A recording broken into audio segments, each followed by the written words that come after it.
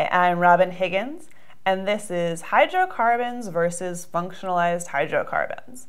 All right, so let's just review what a hydrocarbon is. Well, it's really any molecule that consists of purely carbons and hydrogens, which the name kind of implies. So remember that carbon wants to have 4 bonds at all times. So after we have our carbon chain, we have to assign the appropriate number of hydrogens based on how many bonds it already has. So for instance, this carbon already has 2 bonds to the other carbons, so it can only have 2 more bonds, so 2 hydrogens. This one's on the end, it can have 3. This happens to be butane. So anything that has just carbons and hydrogens is a hydrocarbon. We can also draw these in our stick form. So here's cyclohexane. Here's some other branched guys.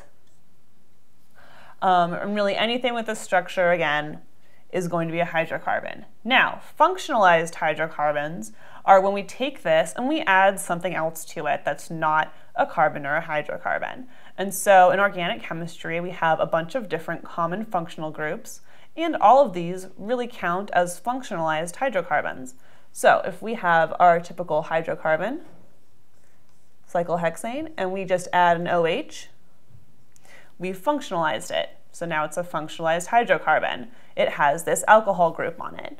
And there's a bunch of different functional groups. We can have a carboxylic acid, still hydrocarbon plus extra stuff. We can have an amine.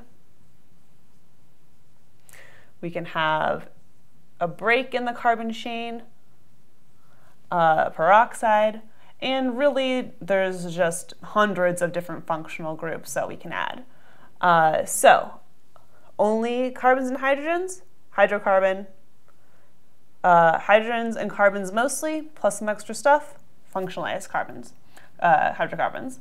I'm Robin Higgins, and this has been Hydrocarbons versus Functionalized Hydrocarbons.